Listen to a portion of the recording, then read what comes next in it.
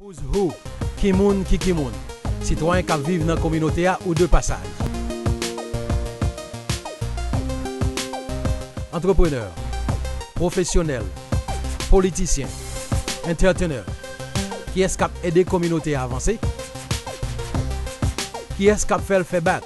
Hello everyone, once again, welcome. You are watching Who's Who, Ki Moun, Kiki Moun when we say it in Creole. My name is Kilik Francois. As you already know, we're on a mission. Our mission is to seek and to find who's doing what in the community to empower the community. Well, a new show, and definitely we have a new special guest. I'm sure you don't want to miss who we will be speaking with next. So please sit back, relax. We're taking a quick pause, and we will be right back.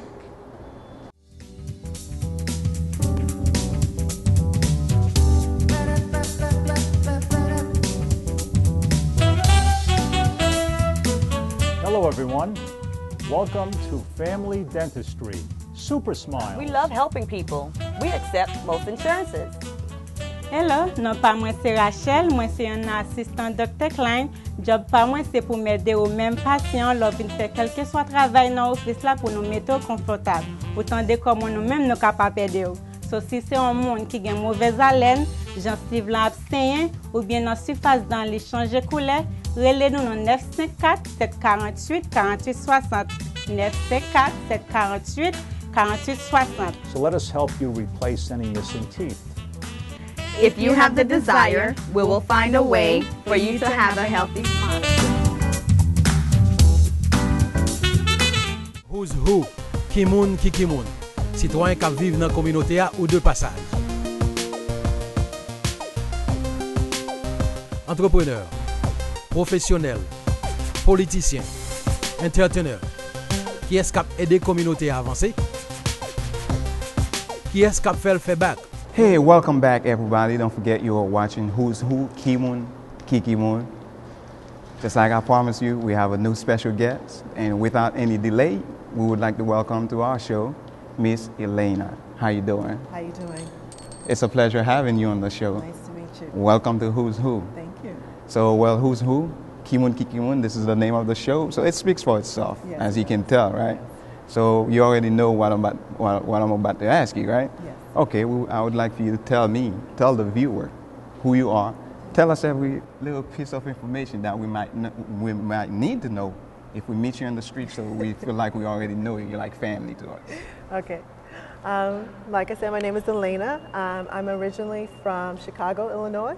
And I went to, a little known fact about me, I went to Whitney Young Magnet High School. Okay. It's the same high school that the First Lady, Michelle Obama, went to. Oh, wow. Yes.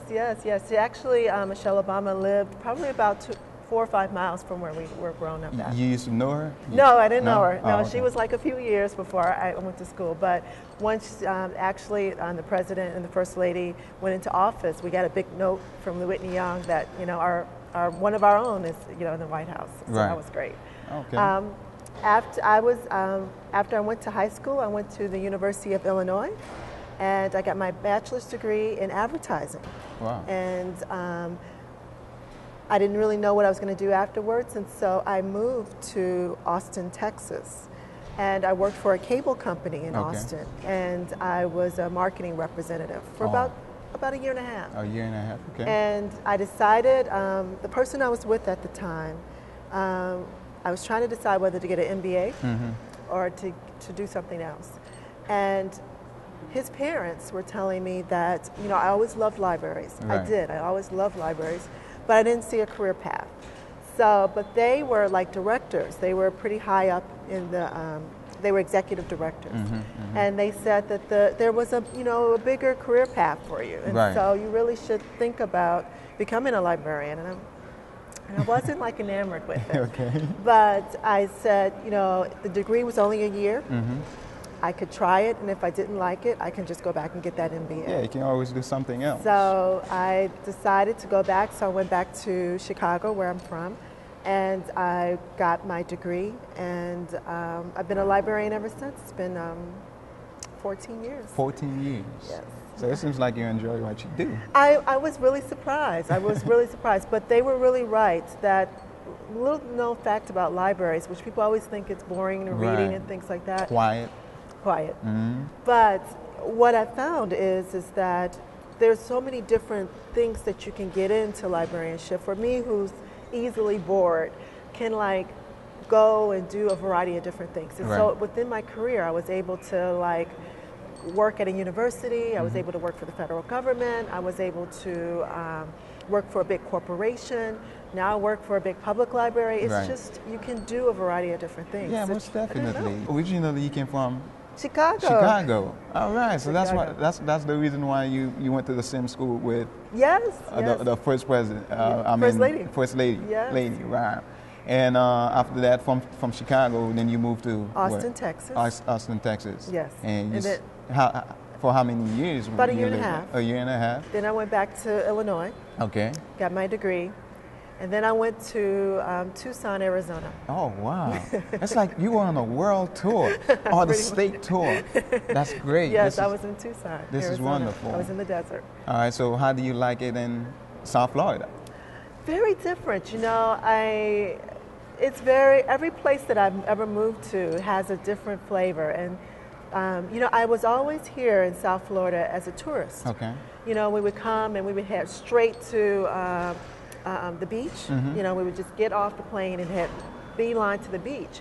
And I remember when somebody told me at one time that we were like, what's going on with this Fort Lauderdale area? And they said, oh, go to the Galleria Mall. They took us to the Galleria Mall. They were like, here it is. And Yeah. so all we knew for years is that beach, Galleria Mall. So when I actually moved here, you know, my mother was like, well, what else is going on there? I was like, there's a lot going on. You just never outside of the beach and the mall, you know. Yeah. But I had, you know, we had been here several times, but I had never known, you know, how big it was, how big Broward County is. Exactly. So would you say I know. everybody from the other states underestimated Floridians? Yes, yes. And Big Broward time. County, I mean, I think people just see it as Fort Lauderdale. When I tell them the county has almost 3 million people, people are Yes. shocked. They were like, really? I said, it's big. Yeah, you have people It's from big. all over Yeah. all over the All world. over the world. Tell us about you, so we get to know you. Yeah, there's a lot of things. When I went to Tucson, Arizona, I worked at a university, and so the first job out of libraryship was I was a researcher. Okay. So another little known fact about me is I've written 2 books. Wow. I didn't know about that. Yes, no, I'm an author. That's why you're on Who's Who, because we would like to know that. No wonder you become a librarian. It was by happenstance. A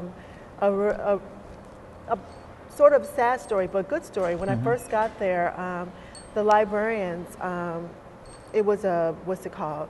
Publish or perish. Okay. Meaning that if you didn't do a certain amount of writing and presenting and things like that, you were going to be fired. Right, right. It was publish or perish. And the librarians, the older librarians, didn't want to work with me. Oh, wow. And so I found out that for a lot of people of color, they didn't really weren't working with them. And a Yes. lot of the people of color were not making it because the people wouldn't want to work with them. They didn't have the ends, you know, the networking. Right, they didn't right, have all right. the things they needed to do. So what I decided to do, you know, those are times where you have to take the risk. Right. You have to take the risk. So I got together with all the other people of color who couldn't figure out how to navigate. And since I had a marketing background, Right. I was able to write proposals and get us presented places. Okay. And when we would present places, people would say, you know, we would like for you to write an article. Right. Could you write an article about what you just presented? And that's how we got our foot in the door. Oh, wow. And one of the places that we presented at was the first time that a person of color had ever presented at that place. First time ever. First And time that was ever. you. Yes, it Oh, was my like God. it was. So, I'm sitting with a legend. no, it was funny No? because we were talking about human-computer interaction. Okay. And they never expect people of color to be talking about human-computer interaction, right? Right. And so we come in, and you know, I'm tall, and then the other lady was taller than me, and she Oh. had locks all the way down to her ankles. Wow.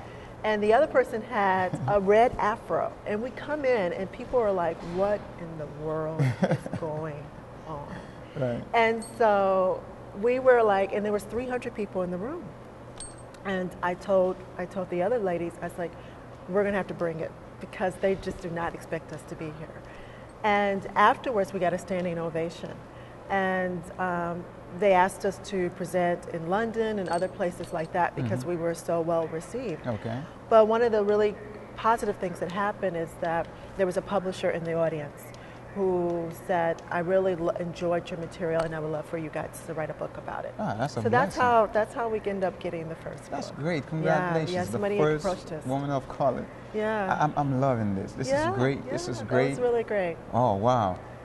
Well, we're about to take a quick pause, all right?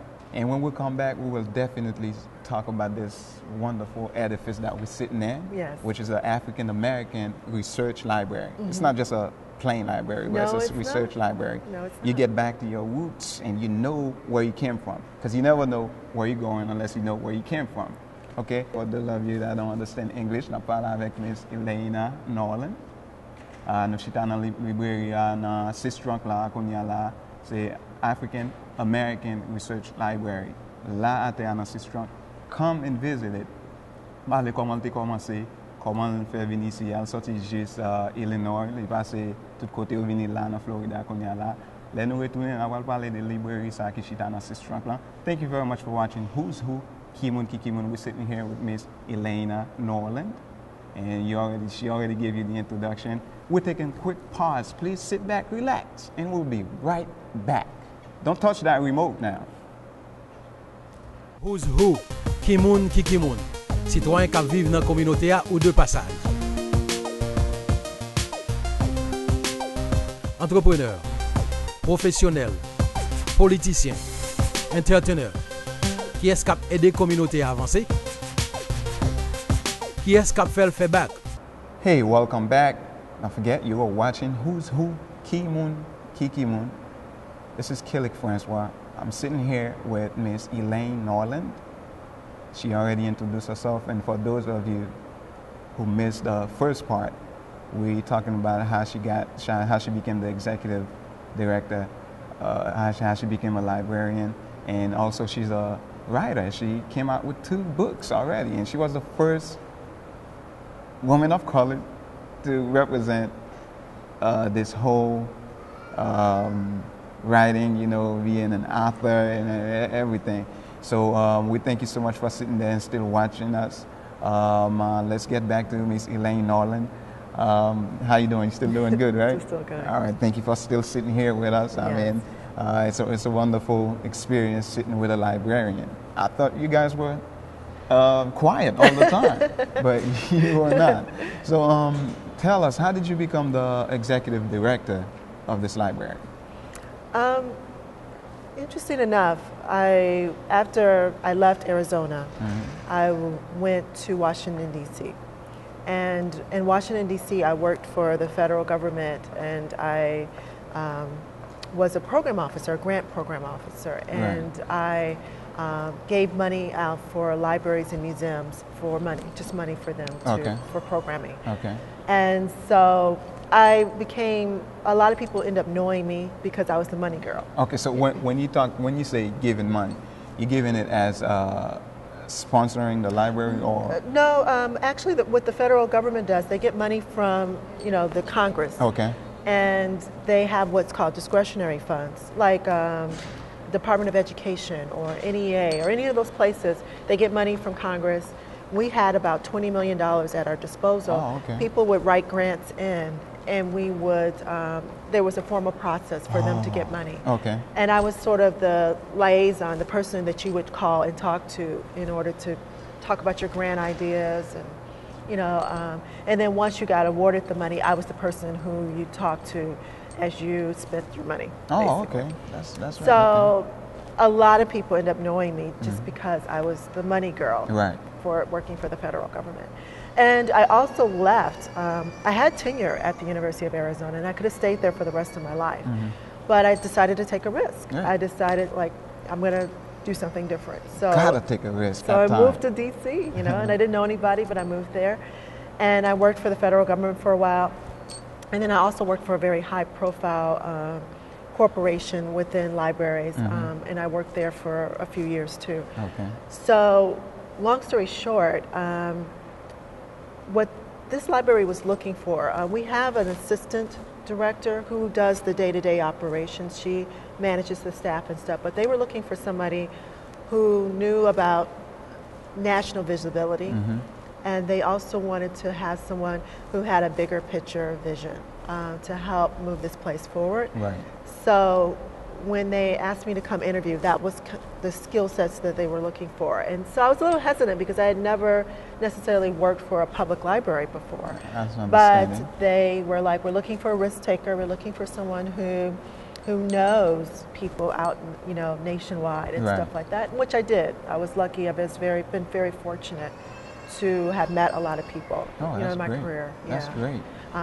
Yeah, and I presented different places. I was actually a keynote in Jamaica Oh, wow. and a variety of places. And so they also were looking for how we can make ties with the Caribbean. And so since I had, you know, been to the Virgin Islands and different places presenting, that was, you know, in my favor too. That's great. So Yeah. becoming a librarian, well, especially the executive director, it's not like you just sit in a library. But No. you also get to travel.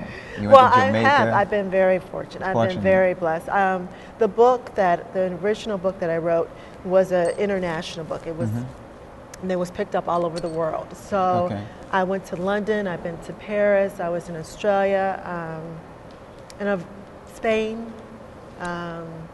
Yeah, and then I was in Jamaica. I've been to a variety of different places. Just like I said, a world tour. Yeah, it was great. It's So just very fortunate. As far as those books, where can someone find those books? Amazon.com. You just type it later Norland. .com. Yeah, You and heard you will that. find So it. you wouldn't yeah. be able to get a book in this library. They have it. They my have it book upstairs? in special collections. Oh, special collections. Yeah, they have it. She's that big. No. They're huge. So, Elena, what does it take to become an executive director of a library? I didn't know when I started, but what I could say now, it really does take a big picture. You have to, I mean, there's so much of the library that's the day-to-day. It's the, you know, opening, the making sure everything is running smoothly, the day-to-day. That has to go on. But the executive director really has to kind of know where you want to go and not get distracted by all the day-to-day distractions. Right. You know, you still have to sort of like, you know, which is really great. I have a great assistant, and that's another thing you want. You always want somebody who's your backup, who can do the things that you're not being able to do. Somebody you know really, really well.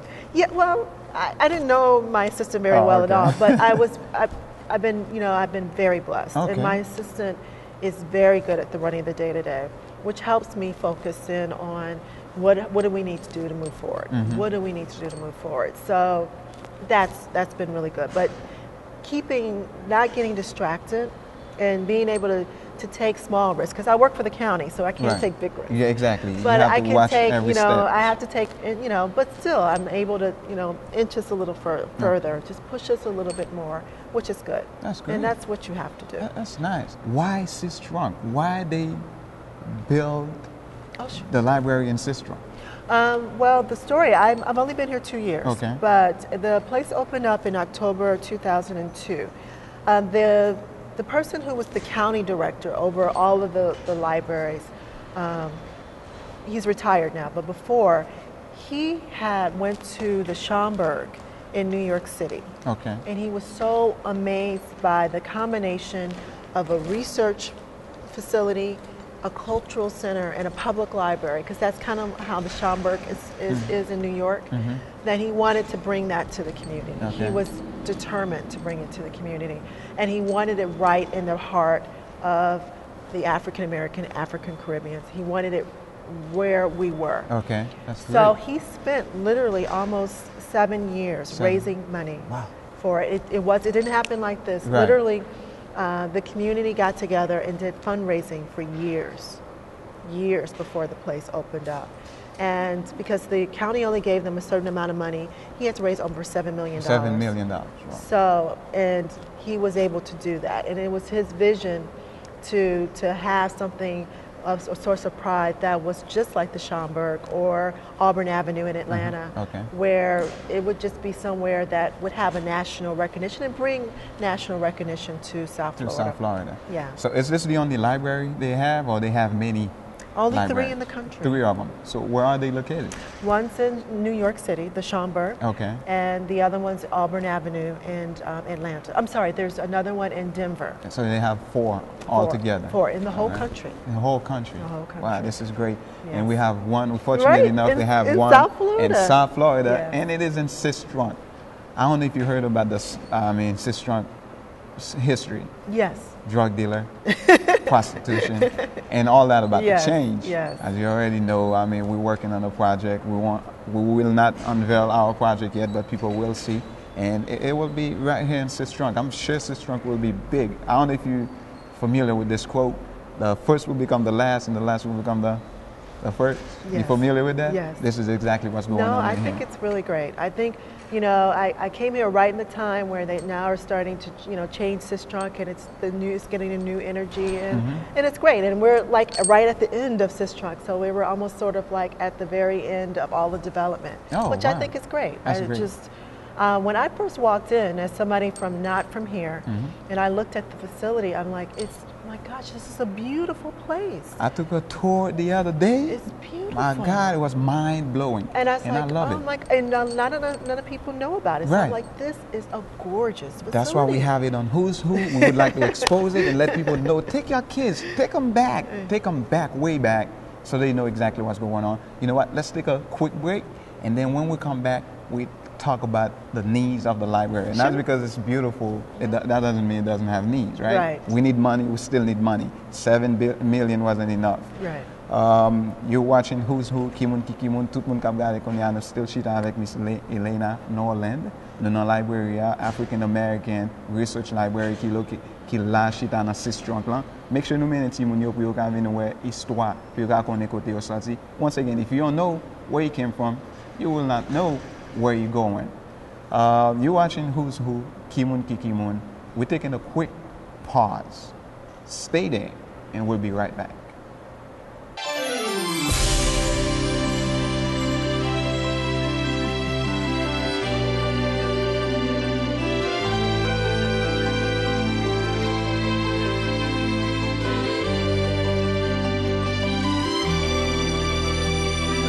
Jules Toxido à Fort Lauderdale, 701 Nord-10 dans 13e Street, téléphone 954 760 41 42. Virgile Toxido à Miami, 8210 Nord-10 dans 2e Avenue, téléphone 305 757 48 22. À Virgile Toxido, courtoisie, bon service, meilleur choix. Once again, welcome back. Don't forget you're watching Who's Who, Kimun, Kikimun when we say it in Creole. We're still here at the African American Research Library, which is located here in Sistrunk. We're still sitting here with Miss Nolan, and you already know she introduced herself and she talked about how she became an executive director of the library. I mean, you were sitting there, you know the whole story. Give us a little bit of information about this wonderful, beautiful library, which is located what they used to call the ghetto. It's no longer a ghetto. I've seen a whole lot of nice building. Right. And also we met Isaiah Sistrunk. Yes. And his great-grandpa built this city because he was like the first black doctor. Yes. And they wouldn't let him practice in the hospital with the Caucasian. Right. So he had to create his own. Yeah, the Providence Hospital. Exactly. Yeah. So we met his grandson. It was a wonderful idea. I mean, we're sitting with history. So tell us a little bit about this wonderful library. The thing that you should know about the library is what we said. It's a combination of a cultural center, which is downstairs here. Okay. And we also, upstairs, we have a special collections. That's where our research is, upstairs. We have a vault full of information from all over Africa. We have Afro-Caribbean materials, and we have other people like Esther Roll, who is from Pompano Beach, Right. you know, when she was in Good Time. Right. Yes, and that Florida, was, yeah, for Florida, everybody that yes, know Esther. yes, Florida. Yes, she was right. She was a Bahamian, Okay. and she was from Pompano Beach. And I didn't even know that. Yes. I thought she was Floridian. Yeah, so she's she from- actually from the Bahamas. Yes, she's Bahamian. My God. Yes. It's not because I came from the island. I'm saying the best came from the island. No, I'm no. not trying anybody, but I didn't know that. Yes, That's a great little piece known of facts. information. Yes, yes. Okay. And we good. also have some of the unpublished manuscripts from Alex Haley. And we're, right now we're doing a really bigger push because we want to collect the history of our people here in the community. And that's what our push is for now.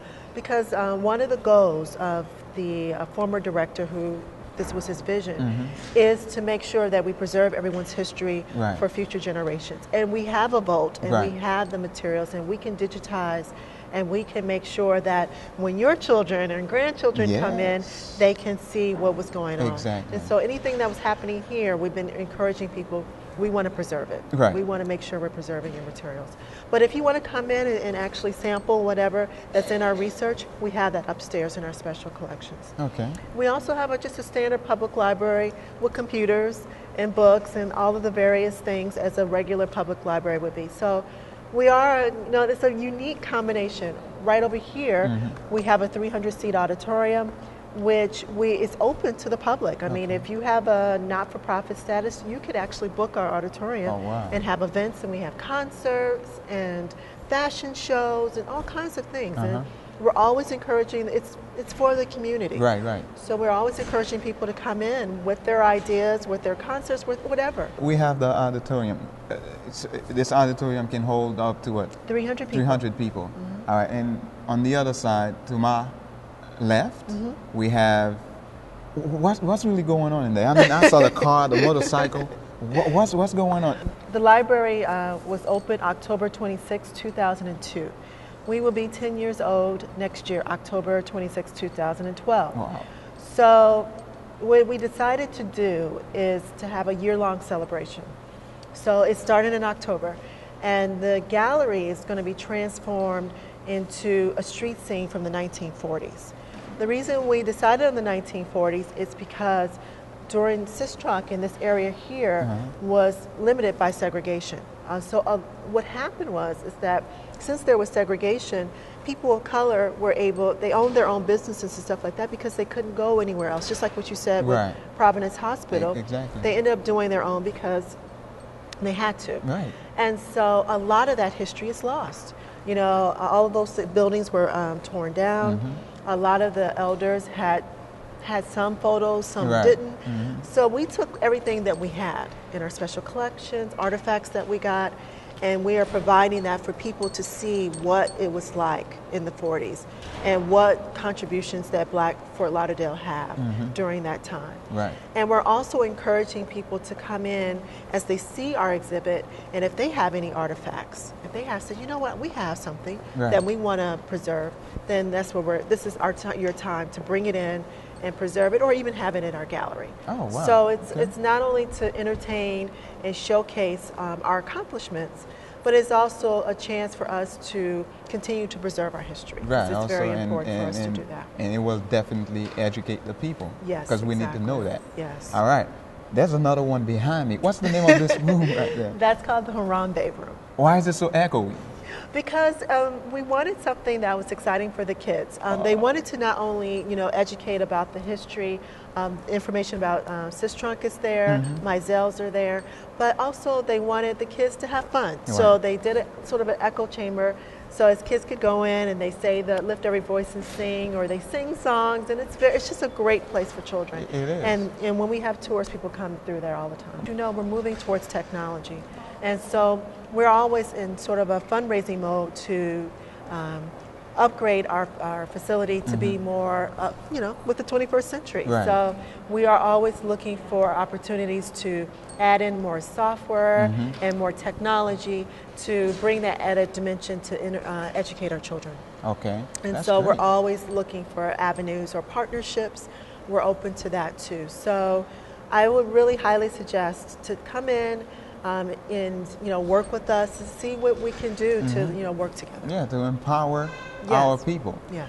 It's been a pleasure meeting very you. much. It's been a wonderful, wonderful experience meeting you. So is there because before we leave, we always leave a positive message, especially for the young people that are watching. If you have any positive message, please, this is the time to speak to them face to face.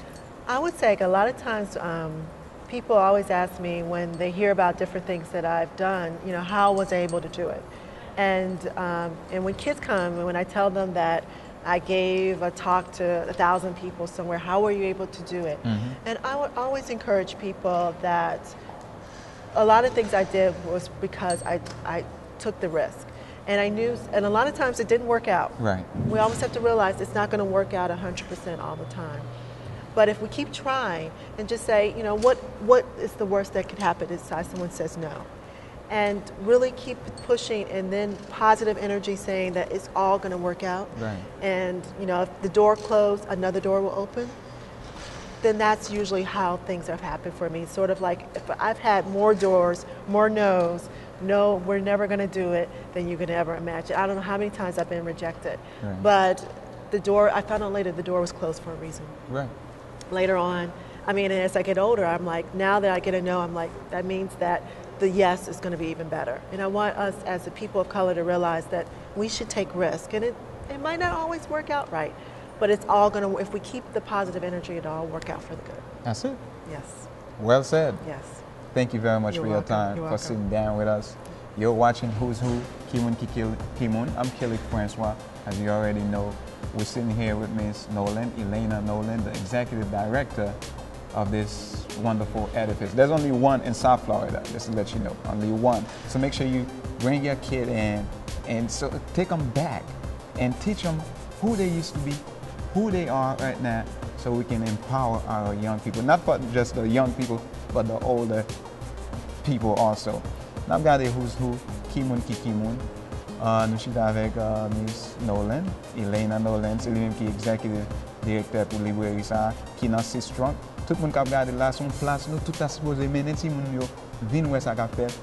On gon show qu'a pral ouvrir là, qu'a montré 1940 comment ba yo t'a marché dans 6 Trunk là. Déjà connaît 6 Trunk son mauvais place lié. So m'inviter nous tout venir checker, come check out your history. Once again, this is Who's Who, Kimun Kimun. Thank you so much for watching. Until next time, everybody.